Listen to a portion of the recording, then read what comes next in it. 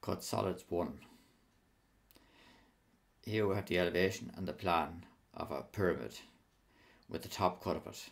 This is the solid here. The elevation is looking directly at the front of it like that, and the plan is looking directly down on it. What we're asked to do is get this shape in the plan. To do that, we know that this line here is AO, and it's cut at that point there. So we could bring that point down to AO, and also this point on this side, and that's a point on OC and a point on AO there. To get these points here, we draw horizontally across to the end view, and now this is point D here, and that's DO.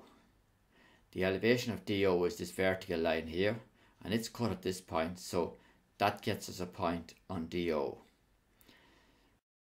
BO is a line at the back, and this is where it's cut, and that's the back one and the front one there.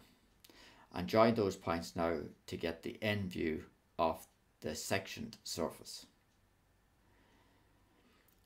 And that's what it looks like there now.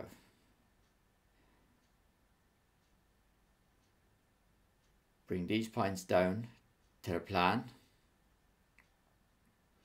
and bring them horizontally across, and where they intersect the two lines here, that gets you the 2 points. Now join them up with the points you have already found, and that's the section in the plan. Now line in your plan and line in the end view. Now there's a dotted line there, and that's the plan and end view complete. If you're asked to get the true shape of this section surface, what you do is project at 90 degrees to the cut surface. Draw a centre line anywhere, parallel with the cut. Take your distances from the plan, from the centre out to the point, and mark it on this line both ways, and then join those 2 points up with the top and bottom point, and that's the true shape of the section surface. You must project down at 90 degrees to the cut, and that's cut solids 1 complete.